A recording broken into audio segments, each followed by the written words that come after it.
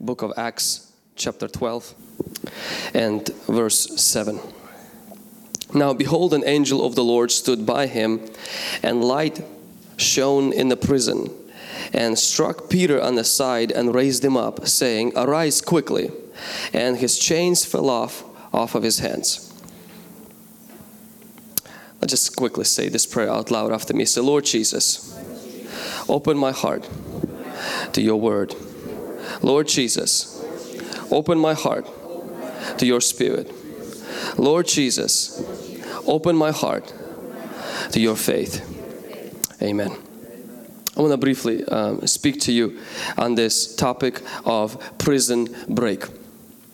And this comes from the story of Apostle Peter, when the Bible says that Apostle Peter was locked in the prison by Herod, and because the next day was the Passover, they couldn't execute him, but what they did is they left him there to be there for a night, and the next day he was supposed to be executed.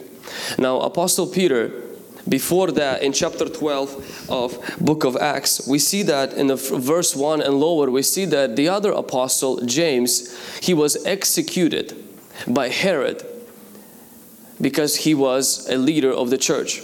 And so you can imagine that Apostle Peter over here is being, put into prison, and Apostle Peter most likely has, thoughts that if James got executed, James got beheaded, most likely similar thing can happen to me.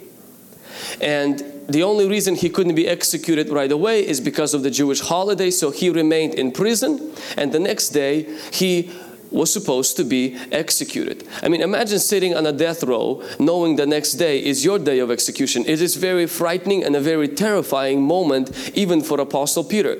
But the amazing part is, though James was executed by Herod, God did not have that idea for Apostle Peter. And Apostle Peter is not going to have exactly the same thing as James.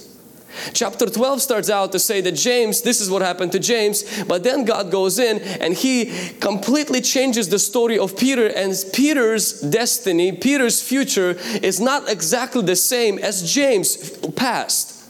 And I want us to learn today something from the beginning, is that you cannot get clues about your future from your past. Many times as Christians, we begin to look behind our past to try to see that something in our future will happen as it happened in our past. As a Christian, you must understand that it's not your past that determines your future. It is God who determines your future. And just because James died by execution, it doesn't mean that Peter will die by execution, because the God who maybe was like, well, God didn't step in for James, and so maybe God will not step in for Peter. But as Christians, we don't base our faith on what God did not do for James. We base our faith on the fact that God is faithful and His character doesn't change, and we trust that He will step in for us. Your past can be repeated. Your past can be duplicated. But as a Christian, you must understand that your future does not look for clues in your past. But the difference between Peter and the difference between James is that we see James, when James went to the trial, we don't see the church praying and fervently seeking God. But we see when Peter is going to a trial, the church starts to pray and the church starts to see God's face. Because they realize we don't want same thing to happen to Peter as it happened to James. I want to tell you something, is that when you live a life of prayer, you let God affect your future instead of getting clues for your future from your past. Prayer causes the past not to be repeated, but for God to change and shift the things in our future for our good and for His glory. When we don't live a life of prayer, what's going to happen is that our past tends to repeat itself. When we don't live a life of seeking God's face, our past will repeat itself. There was a guy, his name is Kensley.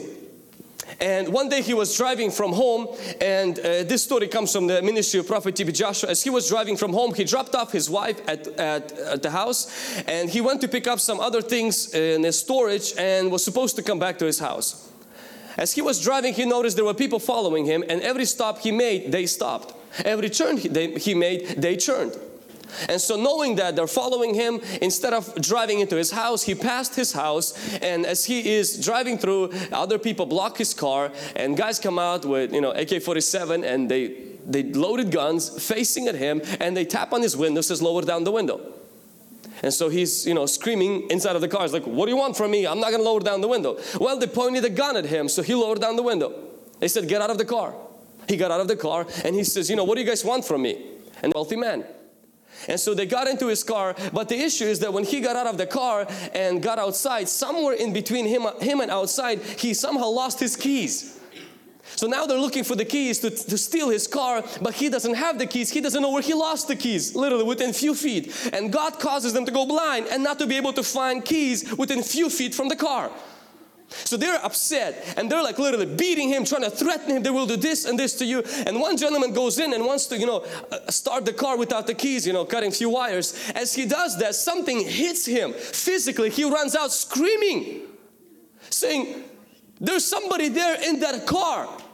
The other gentleman comes in, and same thing begins to happen to him. The interesting part, as this gentleman, Kingsley, who's an evangelist, laying over there on the floor, his car being taken and his life is about to be taken, he is there sitting and he's like, oh God, please rescue me. And he begins to confess his sins.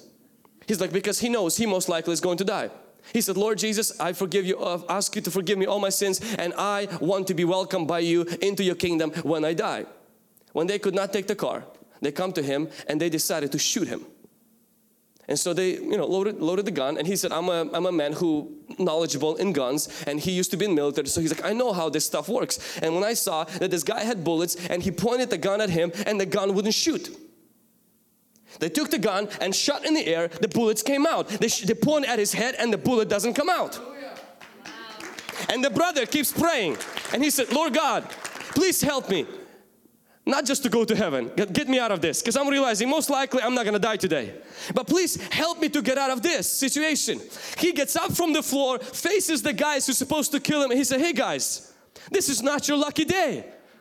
He said, God is on my side. And he says, you guys better leave me. Hallelujah. They point the gun one more time. And they said, well, maybe it worked. Some charm that you have on your life, it's going to work first time, but it's not going to work the second time. The guy takes a little scarlet thing, charm around him. He says, now your charm is not going to work. He points at him one more time, wants to shoot, but it doesn't shoot.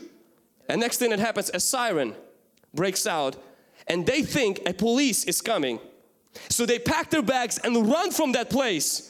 But it wasn't the police, it was one driver, and I don't know where the siren came. He pulled in, he says, hey, what's happening here? Not realizing that God used that as a distraction to drive him away. See, how could God change somebody's future? When you pray, your past does not determine your future. God determines your future. Can somebody say amen? A prayer might not change your past, but a prayer can alter your future. Whatever you have in your life, like Sylvia shared today, listen, you must understand no problem is too small or too big to baptize it in prayer every single day. Whatever you're facing in your life, bring it to God in prayer. A man who was dying on the cross with Jesus, sinner going to hell, he knew, I cannot change my past. But if I'm going to stop praying, I'm going to start talking to Jesus, I can alter my future. And when he opened his lips and said, Jesus, could you remember me in the paradise? The Bible says Jesus looks back at him and says, listen, today you will be with me in the paradise. Your past does not have to repeat itself. When you pray, your past can be maybe unchanged, but your future will be altered by a mighty God. Every prayer that is not prayed is the prayer that will not be answered. God answers prayers that are prayed, not prayers that are, well, I wish, maybe, I should.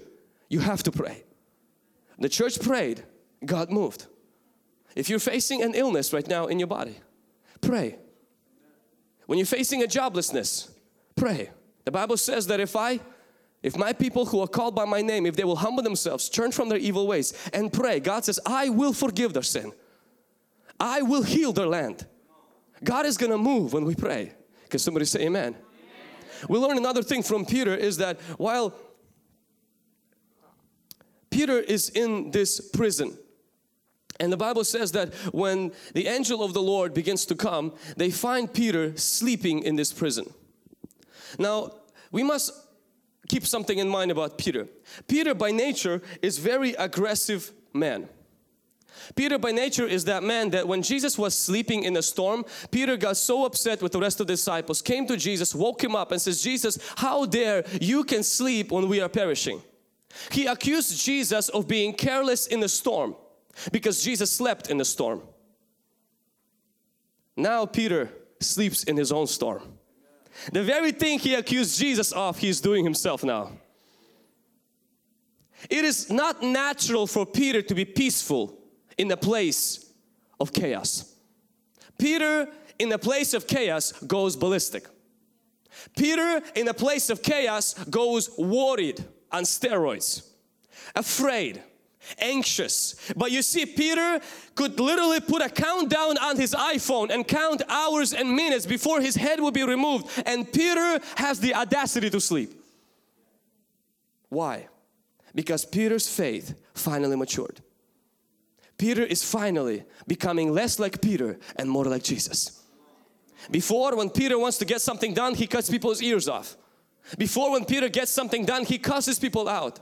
When Peter wants something done, he was aggressive. He is that man that's always full of passion and emotion. And you see, facing his death, and Peter is taking a nap. A faith that caused him to sleep.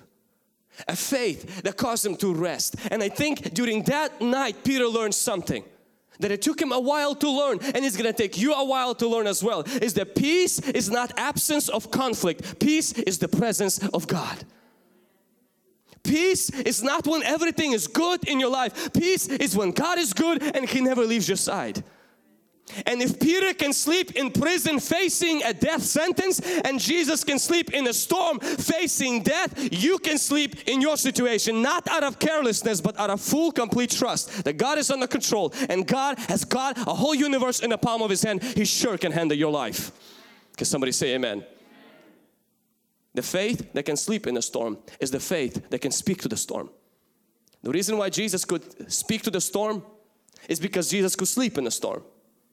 The reason why Jesus could stop the storm is because Jesus could rest in the storm. Jesus got up and said, "Peace, be still." And peace that was inside of Him was the peace that filled the storm. Whatever you're carrying is the only thing that you can release.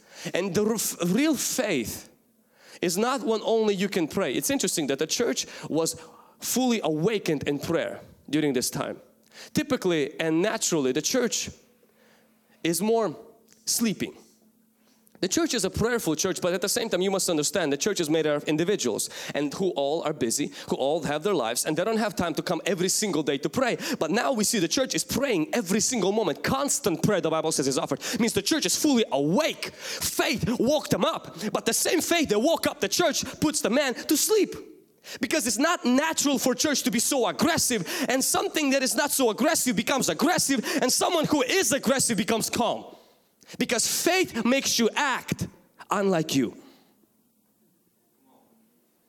You are by nature maybe worried. By nature you are the person who is so stressed out. But when faith kicks in, you become unlike you. You become not like you.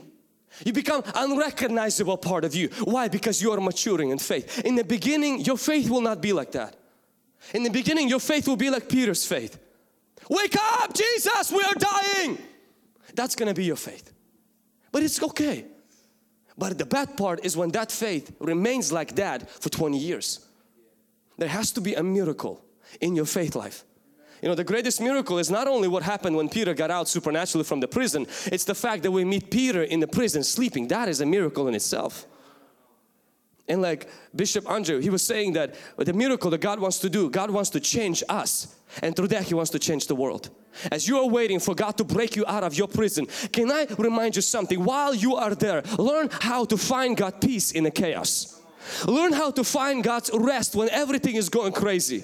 Learn how to sleep while you're waiting for your wife Adam, because maybe in your sleep God will do something that you could not do when you were awake. We must learn to find rest in God when everything is breaking crazy around us. We must learn that rest and peace is not byproduct of a good life. Rest and peace is byproduct of a good relationship with a good God who has good things for you in Jesus' name.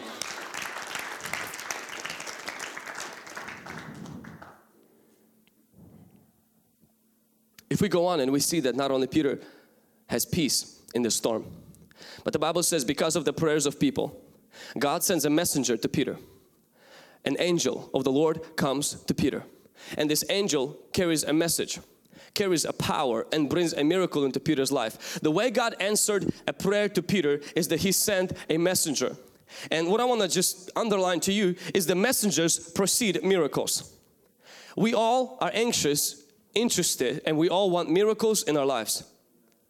But we must understand that God's way of bringing miracles many times is by sending a messenger into your life who becomes the answer to your prayer. And this messenger not only becomes an answer to your prayer, but this messenger also becomes a key to a prison door.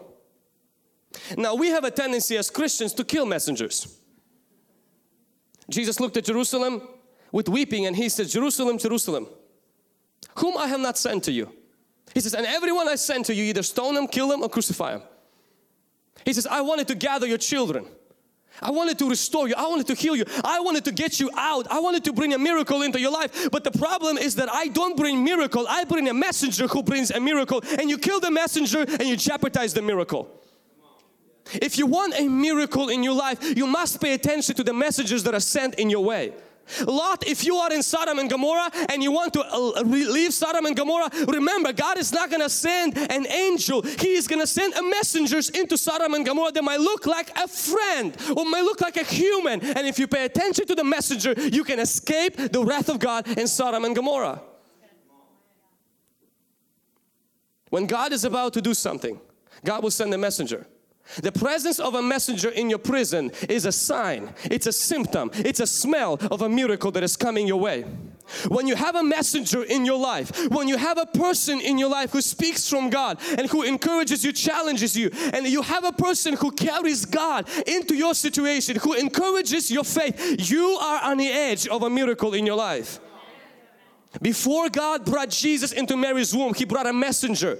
And what did Mary say? Mary says, yes sir. Zechariah, when the messenger came and said, you are going to have a child, and Zechariah's like, hey, I have my will written down. I already chose my casket. I'm ready to go. And you're talking about a child? He says, no. And the messenger says, listen, don't you mess with me. And the messenger says, you know what? Man, you're so stubborn, Zechariah. I'm going to make you mute for that. You ticked me off. Be careful how you treat the messenger, because in ignoring the messenger, you actually could miss a miracle in your life.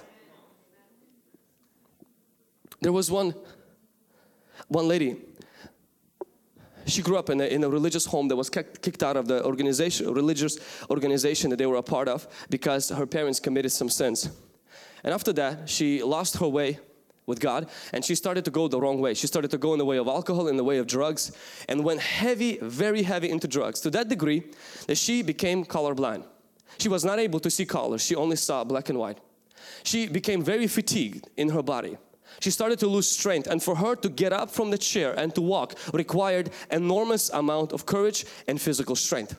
Drugs took everything away from her, and the worst thing they took from her, the biggest thing they took from her, is a sense of hope and purpose.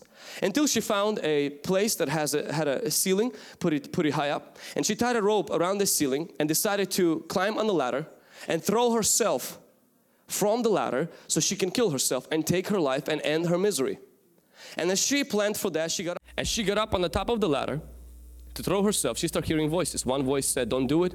There's people who care about you, and there are people who will really be discouraged. And the other voice says, you know what, your life is pointless and pathetic anyway, just throw yourself. And she threw herself from the ladder. As she's hanging there grasping for air, wanting to end her life, it happened, an accident. A person walked by in the hall. And for reasons unknown to him, he decides to, without an invitation, walk into the room where she just 30 seconds stepped out of the ladder. He climbs on the ladder, cuts the rope, and brings her down, brings her to emergency room, and she's upset. Because here she wants to end her life. Here she wants to die in her prison, and there is someone who came in as a messenger into her prison and cut the rope. And eventually, few years later, God started to deal with her and set her free from that. Her color was restored and she became free, and now she lives a completely free woman. But my friend, miracles bring are brought by messengers. You must understand, if we want to have a miracle in our life, pay attention to the messenger God is going to send into your life.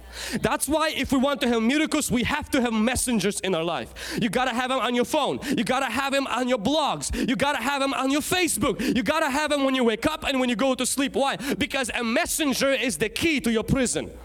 Can somebody say amen? When God was about to bless Peter with some money, He told Peter, He said, go into the river and find a fish, and the fish will have money in its mouth for you. We must understand that if you want to have certain things in your life, you gotta look for a messenger, because many times the messenger will have something in his mouth that you're desperately looking for and needing for at this point in your life. When we learn to appreciate the messengers God sends in our life, we will soon unlock the potential of God's miracles in our life for the glory of God. Can somebody say amen? If we go on and we see that God can use natural means to bring supernatural results. In the story of Peter, it is pretty obvious and it's pretty clear that God supernaturally intervened into his situation. But we see there's other prison breaks in the Bible where God used natural means to bring people out. For example, Joseph. Joseph was in the prison, and Joseph did not have a 10-year or a 15-year sentence. We actually assume that Joseph was supposed to be in prison for the rest of his life. It was most likely a life sentence. And supernaturally, God gets him out. But the way the Lord got him out is by actually using natural means. In the prison, he found a man whom he helped with a dream, and this man told the Pharaoh at the point when Pharaoh had a dream and couldn't find a translation, and next thing that happens, it led Joseph out of the prison into the palace. God used natural means to bring supernatural results. We see also in the life of Paul, when Paul was in prison for preaching the gospel, that God caused an earthquake to happen, and through the earthquake, Apostle Paul was able to be released from the prison. But in this story, we see supernatural invasion of God's angel into the prison of Peter to get him out. Before we mention the supernatural ways of God, we have to not miss that God can use natural means to bring supernatural results in our lives. There are people who will die refusing medicine because they say, I want God to heal me only supernaturally, not knowing that the Lord can use medicine to also touch your life. There are people who will reject a certain thing that the Lord will do because they will say, well, I want only this way. Elijah did not say to God, I will not receive food from ravens. I want food like Israel in the wilderness. I want manna from heaven. I don't want unclean, unpopular, unpleasant, bad birds bring me food. If Elijah would have been picky about which way God is going to use to bring blessing into his life, Elijah would have starved to death. Naaman did exactly the same thing. He came for healing, he came for supernatural result, and the prophet says, go and baptize yourself 7 times in the river, and he says, what?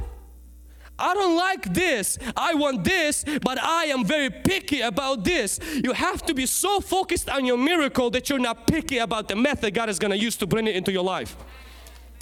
Can somebody say amen?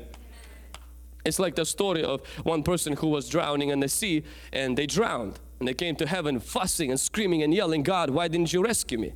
I cry out to you, and God says, I sent the first boat, you declined them. I sent the second boat, you said no to them. I sent the third boat, and you said to them that you're waiting on me. All of these 3 boats were actually me trying to rescue you. Many times in your life and in my life, the Lord will use natural means to bring a supernatural breakthrough in our life. And we have to be, as Christians, not be so picky about the methods God's gonna use, but be so preoccupied with the miracle that God wants to bring into our life and not miss that for the glory of God. Amen. Same thing happens in marriage, where many times, guys or girls, they recognize that they want God's best for their life. But many people are so stuck about what is God's best. They know for sure what is God's best for their life. He has to have this kind of hair or no hair. He has to have this kind of eyes or this kind of eyes. He has to have this statue. He has to be charming. He has to be this. And so when you make the list and you miss the point that what you want really is loved, accepted, protected, and no joker or loser in your backyard. But when you get so focused on the means that God could use, that you are so picky about that, you might get stuck with what you want, but not really get what you really want in your life. Can somebody say amen? And so it's so important to recognize God can break you out of your prison. But the way He can do it may vary from your life to someone else's. I'm so glad Paul was not in the prison, and when the earthquake happened, he said, I'm not leaving this prison. God didn't send an angel. If God sends an angel, then I'm getting out. But if God does not send an angel, I am not leaving this prison, because I want exactly the same prison break as Apostle Peter. I'm not worse than him. You must understand, God may provide for your life differently than He will provide for your neighbor. God might heal you differently than when He will heal your neighbor. God may differently than He will deliver your neighbor. What's important is that you focus your eyes on the deliverer and the healer and on the provider. And the ways He will use will always cause you to step over your own little preferences and sometimes cause a little offense to your flesh. And that God will see, do you really want the breakthrough, or do you want your way? Because if you want your way, stick with your way. But if you want the breakthrough, you sometimes have to give up your way to get what I want for your life, so that you can remain humble in that, in Jesus' name. Can somebody say amen? There are things in our life where naturally we will not be able to get far. Joseph, he experienced a prison break. Naturally, it was natural means that God used to bring supernatural breakthrough. In Paul's life, God used the earthquake to bring a supernatural breakthrough. But in Peter's story, this story that we read, it was supernatural. There was no natural explanation for this. In impossible situation, God can do the unexplainable. What happened in Peter's life was unexplainable. An angel without keys, without permission from Herod, and without any inside connection, gets inside of the prison. He did not bribe the guards. He did not bribe the soldiers. He walks in and he delivers supernaturally Peter out of the prison. Chains fall off. He walks out. The gates open on their own. I mean, this almost sounds like a movie. Almost sounds like a made-up story. It's so ridiculous that even Apostle Peter, who is a man of faith, he walks out and the Bible says he thought it was a dream. He thought it was a vision. It was so unexplainable because the situation was so impossible. We must learn to expect unexplainable when we are in situations where there is no way out. Some of you have heard the story of a gentleman from China who is, I think the story is a little bit further.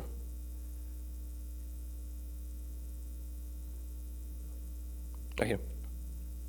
Brother Yon, he wrote the book called The Heavenly Man, where in China they put him in prison. And they put him in prison quite a few times in China. And the Lord always had a plan to get him out of the prison. And so supernaturally, the Lord will bring him out of the prison in a supernatural ways, where he would walk out of the prison and the guards would not notice him, and the gates would be open and he would just walk out. And so our pastor actually met him in Seattle. And so this man is a real man. This is not a myth and it's not a story. And he escaped supernaturally. But there was one story in the book, and I don't remember the details of it because it was a while when I read it, where because so many times the Lord broke him out of the prison, what they did when they captured him is they broke his legs. So even when the Lord will get him out, he won't be able to get out because his legs are broken. And so they broke his legs and they put a lot of guards and they said, that's it, he will never get out. And they beat him mercilessly. He describes the brutality and the torture he went through, how physically they beat him, and he would fast for weeks without water and without food. And a particular day, the Lord revealed to him that God is going to get you out of this impossible situation supernaturally. He said, God, there's just no way. My legs are broken. I can't even walk. They carry me to the torture place. And I am so weak because I'm fasting and praying. I refuse to eat. There's no way. Until God made a way. He noticed that the door in his cell is open. And the voice told him inside, get up and walk out. He says, I can't get up because my legs are broken. And the voice said inside, get up and walk out. So he gets up and forgets that his legs are broken and begins to slowly walk out. As he walks out, there's guards standing there, and the Holy Spirit tells him, they don't see you. Keep walking. So he keeps walking, the first set of guards, and there is the door. He says, Lord, I don't know the password. He says, push it in. It's already open. He pushes it in, and the guards don't notice him. He walks through the second doors, through the second guards, and nobody notices him. The camera doesn't go off, nobody notices him until he escapes the prison The problem is the prison has a wall around it, and there's no way he can leap over the wall because it's so high. Now, that sounds ridiculous what he did next, but the Lord told him to run toward the wall, and he will supernaturally pick him up and put him over the wall. Now, a man who sat in jail and had his legs broken have no reason to lie. And that's exactly what he did. He escapes the prison, and the Spirit of God leads him. Says, go to this house. He goes to the house where the Christians are gathered. The moment he comes to the house, they already tell him, the Lord told us you're gonna escape the prison and you have to leave right now because they will lock the city. As the moment he walks out from that house, the city is on the lockdown and he escapes the lockdown, and today he's a completely free man who is no longer in China but traveling and preaching the gospel. Nothing is impossible to our God. Can somebody say amen? When the situation is impossible, expect the unexplainable. You may be in something that is so challenging right now physically, in your physical health, maybe in your finances. God can use natural means to get us out. But there are moments in life when natural means are not enough. There are moments in life where medicine is not sufficient, and God's grace and God's healing and miraculous power is the only thing that is going to get you out for the glory of God. Can somebody say amen? You know, this year I filed taxes. Every year I file taxes, and my taxes are a little bit more complicated because it involves rental properties, and it involves the speaking engagements that I have, and miles, and so many other things. So they're a little bit more complicated. And this year, when a friend of mine, he filed taxes for me, I realized that a time passed and I did not hear anything from IRS, and I did not get anything back from IRS. And on one fateful day, I opened my mailbox and I see a letter that says an IRS has been reviewing your file and they have questions about your taxes. Now, you will know one thing. There's two people you don't want to mess with. It's the Lord and it's IRS. And if IRS has questions about your taxes, well, you have every reason to be afraid. I have nothing to hide. I report all of the things that come. Even if I go to trips and somebody blesses me like $20, I tell IRS, somebody gave me $20. I mean, I'm very honest with everything, but I do not want them auditing me. And so what I did is I looked through that letter and I typed, explain every single thing about why I came up with a certain number on my taxes. I send that letter, and everything is fine until 3 weeks passes, and I realized that the deadline for me to send that letter is long gone, and I have not heard anything from them by letter or by phone. So I decide to call IRS. I call IRS, and they said, we never got your letter. So I'm pretty upset because I sent a letter. I have no proof to tell them that I sent the letter. Now the time has expired for me to explain about the things, and I fear what's going to happen is they're going to start digging through my taxes and they're going to start auditing me and just literally taking me by pieces. I send the second letter. We go to Vancouver, and before we go to Vancouver for this trip this weekend, I realized that it's been a week and I have not seen on my, when you have a certified mail, you can see the tracking where the letter is, that the letter for a whole week is stuck in Spokane. So not only the first one is lost, the second one is stuck in Spokane. So I tried to call the postal office. 40 minutes later, they find the letter. They said, oh, we're going to have to ship it later and all this stuff. And they finally ship it a few days later into IRS. And by this time, I'm like, Lord, it's over for me. It's just going to be bad. We come back from the Vancouver trip. And the interesting part is during Vancouver trip, we had a certain thing on our heart to give a certain amount of money away to one particular individual. And I was thinking, I'm like, wait, I'm going to be in trouble with IRS. I think I should probably hold on with the whole giving part just in case I'm going to go down, so at least I have some money to pay them in case they're going to start penalizing me. But we decided to give it away anyway. We come back, and I think it was on Monday. I checked the status on IRS, and turns out they reviewed my whole file, and they found out that the amount of money that they owed me, that they didn't owe me enough. So they added a lot more after reviewing my file. I was like, Lord, if they have any other questions about other things on my taxes, I am more than happy to explain to them. It's interesting, something that I thought will go so against me, something that I feared could go against me, actually could churn in my favor and for my good. Because when you serve a God who can do anything, you can expect the unexplainable. You can expect the unexplainable. Can somebody say amen? And the testimony is that, this particular lady, she had a MS. She was diagnosed with MS, and she had seizures every single day. And the seizures were so severe that one time during work, when she was working, she had a seizure, and they had to actually lay her off of work, and they put her on disability. Because she was unpredictably in a store, behind a car, she could just have seizures, and the seizures were very severe. It came to the point where she actually had to be confined to a wheelchair, a little scooter wheelchair, and she was confined to it. So in case she has seizures, that she doesn't hurt her body, but that she could live like that. She was not a Christian, not a believer. Until one of the friends that met her and told her that you need to connect to Jesus, you need to read the Bible, and God can heal you. It was an insult to her. She thought she was insulted by that.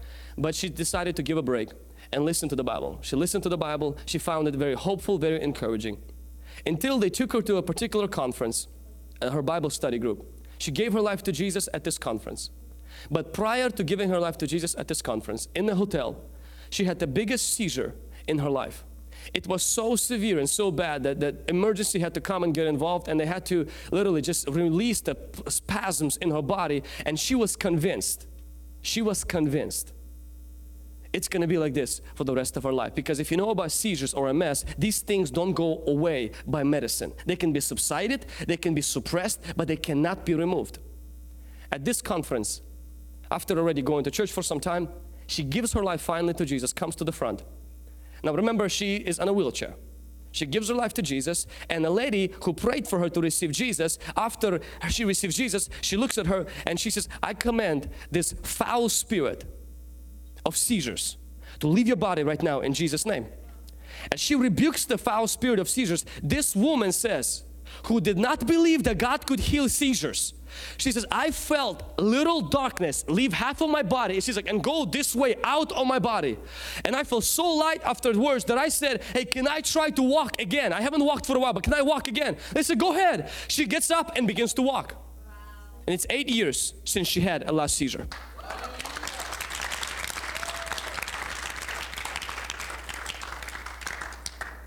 Our God can do the unexplainable. There is no way you can explain how MS cannot hit a person for 8 years. There is no way you can explain how this can happen. But it happens when we are people who realize Peter was in the prison. There was no way he could get out of there. He was not connected to Pharaoh, the Herod. There was no earthquake coming. But God says, listen, if I don't have the natural means, I can come supernaturally and invade your circumstances. When I was listening to the testimony of a lady named Jasmine from last Sunday from Fiji, but originally right now lives in Sacramento. And she was saying all the things the demon did in her life, they were unexplainable. Unexplainable. The fact that she could come in the bed to sleep, and there will be a physical person in the bed with her, sleeping between her and her husband. The fact that this being, she said physically she saw him, begins to drag her out of the bed and begins to torment her and physically speak to her and do damages to her life. And as I'm listening to this post interview, I am like, this is unexplainable. If demons can do the unexplainable to people, how much more our God can do the unexplainable to His children. And I believe that this is the time as Christians today, is we must recognize when you are backed in the corner and there is no way you can get out of that. Maybe it's the sickness, maybe it's the chronic depression, maybe it's been happening to people like that in the family, and you say, you know what, I ran out of my natural options. My medicine doesn't work already. The connections I have, they're not working. I can tell you of a God who says, when you don't have any other options, pick me, because I can step into your situation and I can do the unexplainable. I can do the unexplainable. I can make a way where there is no way. I can put money in a fish's mouth. I can bring bread from heaven on the earth and feed millions of people for 40 years every single day except Sabbath. I can do the unexplainable. Many of us, we wait until we die to experience deliverance. If you really think about it, all of us will be free from pain during our death. All of us will be free from problems when we die. That's why many people take their life because they want to be free. But it doesn't take faith to wait for death to deliver you from your trouble. Our deliverer is not death. Our deliverer is Jesus Christ. And He doesn't want us to wait until we die to experience relief from depression, pain, suicide, or sickness. He wants us to experience Him as a deliverer, not an event of death as our deliverer. Can somebody say amen? You know, the interesting part is Peter was in this prison for the second time. And I think the devil lied to him. I think the devil was speaking to him and saying, you know what, God got you out first. But now you're here second time. God is not going to come through second time. But the devil is a liar because God came in second time. God is not just a God of first chances. He's not just a God of second chances. He is the God who anytime we call on Him, He will come and He will be our deliverer and our rescuer in our situation for the glory of God. We serve a God of miracles. We serve a God of impossible. Last Sunday there was a story of a woman in a synagogue church of all nations who was healed of incurable disease, lupus. And her kidneys were attacked. Her kidney actually failed. And her parents, if I'm not mistaken, about 25 medications she took every single day. 29? 29 medications she took every single day. And a month, she was from South Africa, her medicine and her medical procedures cost her parents $1,300. It came to that point where her parents already have written her a will, and they already chose a casket, and they already were preparing for a funeral because of how sick she was. Until what happens is that she comes to the church, the Synagogue Church of All Nations, which is located in Lagos, Nigeria, and she receives prayer. There is no way naturally this woman could be walking. And she goes back to South Africa. She still had the symptoms in her body, but as she goes back to South Africa and things begin to just turn around for no explainable reason, she goes to the doctor and the doctor finds out she has no trace of lupus in her body and she's completely healed. She comes back this Sunday testifying that a woman, a lady who was supposed to die, a lady who was supposed to, she already had a funeral planned. God had something else planned. While you're planning for death, God plans for deliverance. Peter is there preparing for death. God walks in and says, I am prepared for something else, and that is your deliverance. If God can do it for her, God can do it for you, God can do it for me, and God can do it for anybody. When you are in an impossible situation, expect the unexplainable. Unexplainable. Amen.